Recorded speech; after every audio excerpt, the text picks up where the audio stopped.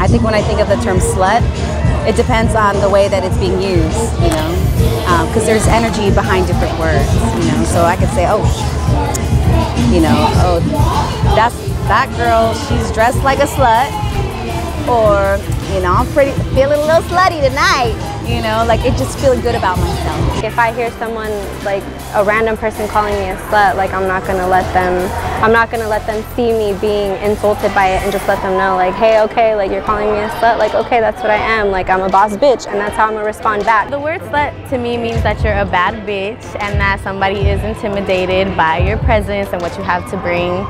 and they can't handle it. Slut means to me an offensive word that people use to shame usually girls for doing and choosing to do the things that they do. As women, we're not able to dress how we'd like to in public, or even sometimes at school or work, because we'll get slut shamed by the way we dress, sometimes by the way we do our hair, our makeup. I would like to change that perspective just by sharing with all women that it is okay to dress however you feel comfortable, even if it's really short shorts or like a tank top, showing your bra strap if you want. Just letting all women know that we should be comfortable in our own skin no matter what we're wearing or how we look.